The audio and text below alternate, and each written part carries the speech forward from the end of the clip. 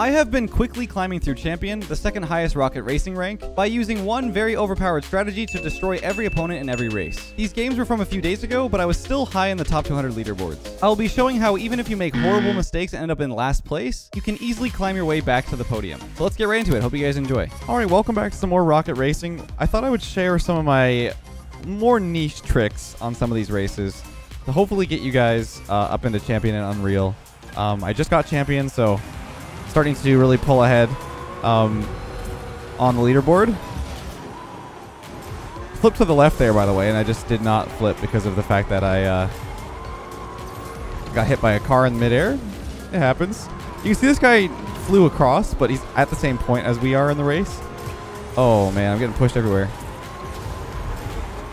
It's always really important to manage your turbo because you're going to get in these situations where people are trying... Oh, no. People are trying to pull ahead early on, which isn't super important. Okay, well...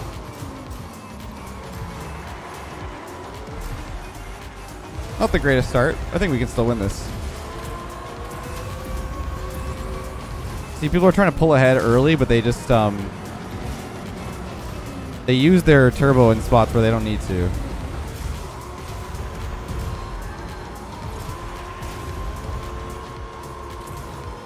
I can just draft off all these players, and I'll pick up more speed than they have because of the fact that I'm drafting off of them. Always useful. I'm back in first.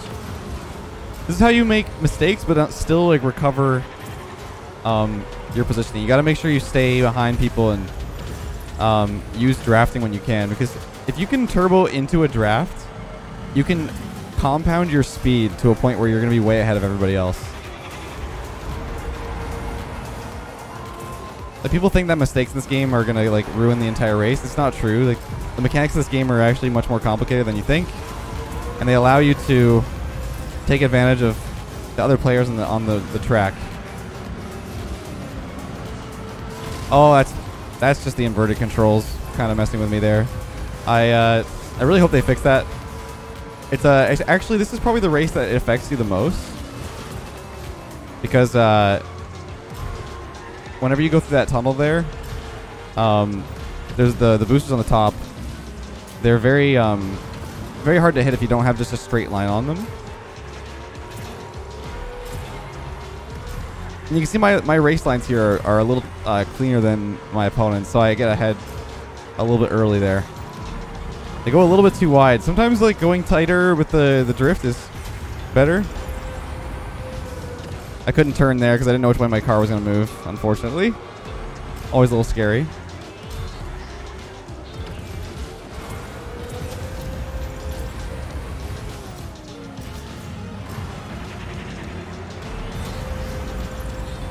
So we didn't get our final turbo there, but I think we should still be okay. So even though we made all those mistakes, we still caught ahead because we had that extra turbo and we used the drafting to our advantage. I feel like a lot of players are making the mistake of trying to get ahead too fast, where you can use drafting to your advantage to get an overall boost in your time on the map. A solo run on this map will never be the world record, I feel like, in the future, because I feel like the fastest route is going to be using other players. Like, even there, I don't even think I should have jumped there because I should have just used my turbo gaining there. Now that this one here I find is useful. I don't know if that top left one is good. This race is one of the more complicated ones, and you saw that person leave. A lot of people are leaving because there's no penalty right now, but they will fix that, I imagine, in the future.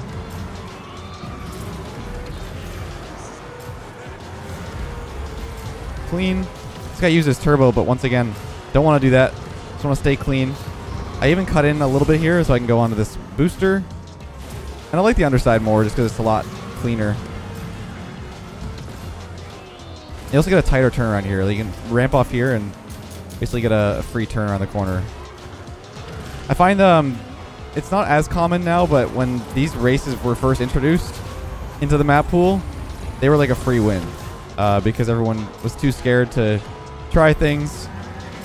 That's why my shortcuts map or shortcuts video is very helpful, because it's nice to know those kind of routes before everybody else does. And you can get a nice little advantage. Also, just avoiding the hazards is obviously recommended. But I say that because like a lot of people are hitting them on these races, like these ones specifically. Like that, people hit those a lot, and then you get stunted. Also, be careful not to use your turbo right after you get hit by a hazard. Which, by the way, this is peak gameplay right here. Because if you use the turbo right after the hazard, you won't get a very good boost. Now this is race 2 of 3. I have almost full turbo. So I'm going to use the 1 here. And try to get some drift going. Maybe on the inside. Oh, he pushed me into it, of course. I should be able to draft off him though, hopefully, a little bit. Oh, there are 2 hazards down there. Oops, I forgot about that. I might use 1 turbo here to try and catch up on this guy who's in first.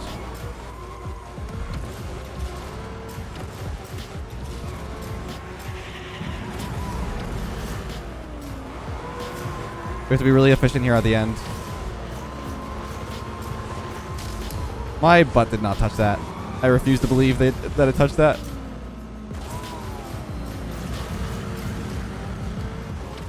I'm hoping to get 2 boosters at the end here.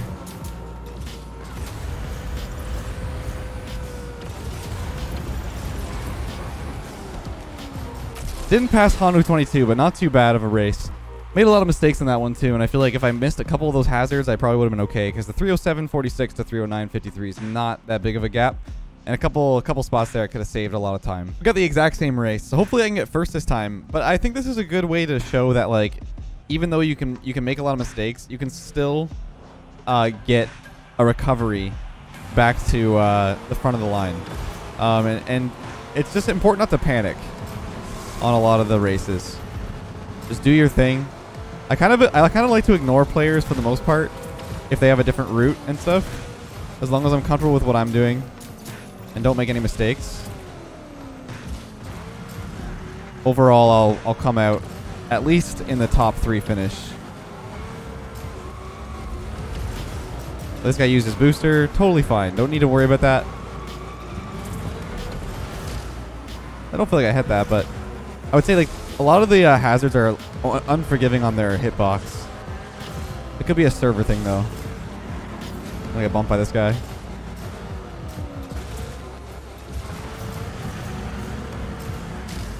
Like right there, I don't feel like my butt actually touched that, but that's okay.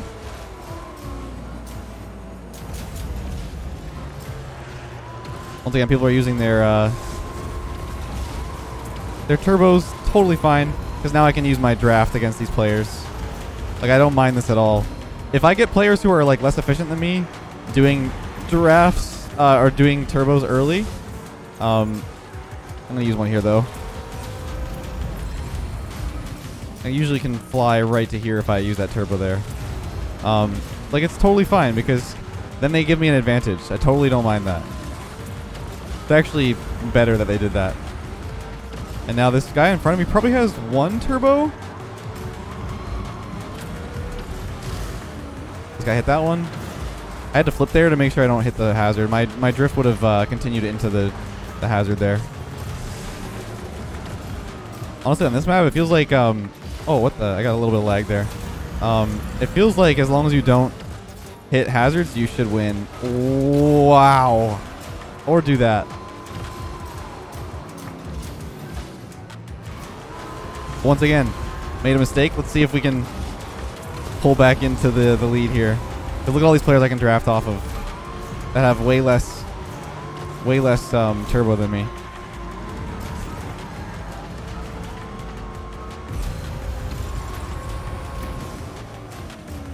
Yep, back in first. Use a bit of draft on that guy.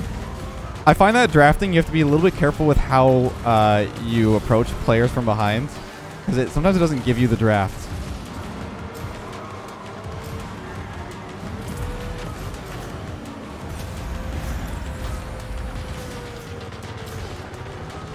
So what I'm hoping to do here is get one more turbo, which I should be able to do after this turn. And under here, I can get like 1 or 2 drifts.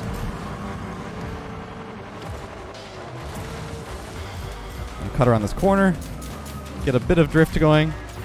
There we go. Now just to... oops, I missed that final turbo, but it didn't even matter. I literally didn't even need it because I was already at the finish line. So yeah, so many mistakes, and yet here I am in first against all champion level players. It's definitely a good strategy. Oh, we got Festive Falls. I don't know if this means we got lower ranked players. I don't think it does because this is in the diamond and above rank. I don't know why people leave in this race too. It's not a bad one at all. But on the whole thing about making mistakes and drafting, oops, not paying attention to the timer. It begs the question: will people, like, as rocket racing evolves and people get better at the game, I feel like it's gonna become very meta to like sit behind people and try to draft off every player more often and save turbos. So you're gonna see a lot more turbo management. I don't know what racing will look like because it's only a couple weeks in, right? So we have no idea what. Oh, I missed that booster. We have no idea what things are gonna look like later on.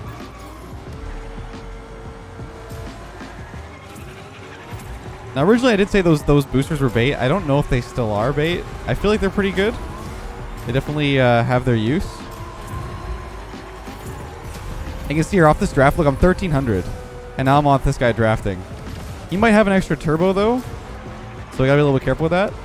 But if he did, he would be wasting his turbo because it tells me he doesn't have one because he wouldn't want to sit here basically gaining turbo for no reason. I'm going to let these guys go past me because once again, I can try to draft off them. I do have full turbo though, so I'm going to use it.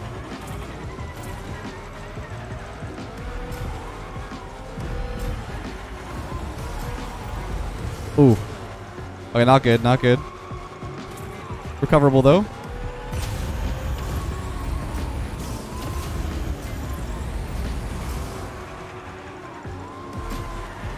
See if I can go around this corner. And we got first again. I mean, it's just that simple. I mean, I used a bit of drafting. You can see that the advantage of drafting off the players when I came around that corner at the top of the 3 boosters, I was able to get like 1,350 kilometers per hour. Compounding speed in this game is super, super important. So if you can use your turbo after drafting through a player, you can usually get to like 150 to 200 kilometers an hour extra on your speed, which just travels over a much longer distance. All right, and for the final race, which is actually perfect, by the way, we got Anaconda. This is one of those maps where I feel like the strategy maybe falls apart, where you let people get ahead. This is kind of one of those maps where you need to be in the back. Or in the front, I mean. You know what I mean. You kind of need to just be ahead of people.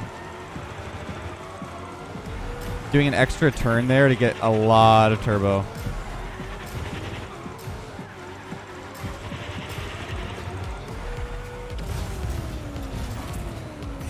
Should be alright. Put a draft on this guy a little bit, or even just pass him. I'm just going to do my racing lines on this map, because that's the way you can easily win on Anaconda.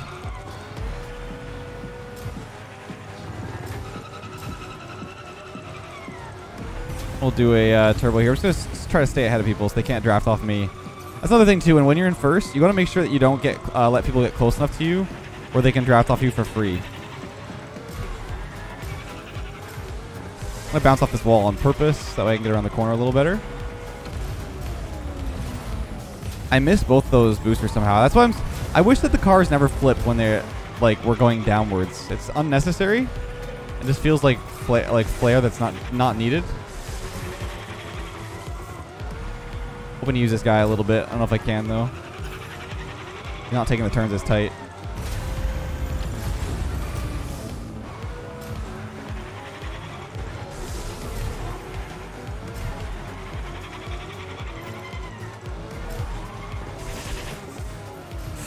Wow. Well, that sucks.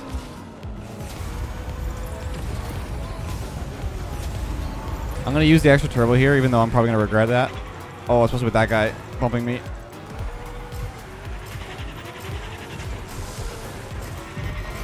Definitely not getting first. That guy was way ahead.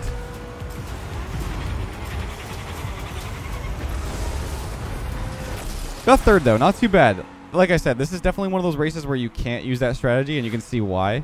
People, if they get ahead, they will just stay ahead. But I hope you guys enjoyed. That was a lot of fun. First to third placements in all the races. I will take that. Even with a lot of mistakes. And so I think that you can definitely use the advantage of, like, let's say you're in the first to third positions. You let those 4th to 8th players or 4th to 12th players use an extra turbo to try and keep up with the race. And then draft off those players so you can get a turbo advantage against the other players. I don't want to get the next race. Please don't join, please. Yeah, either way, it's definitely very strong. I think that this will start to not work as well in the future because people will be, you know, getting used to that kind of strategy. But we'll have to see. It'll be like one of those cyclic things where people will use the strategy and then not use the strategy based on what happens in the races. So very interesting. We'll have to see how it pans out. Until next time, have a great day, and I'll catch you guys in the next one.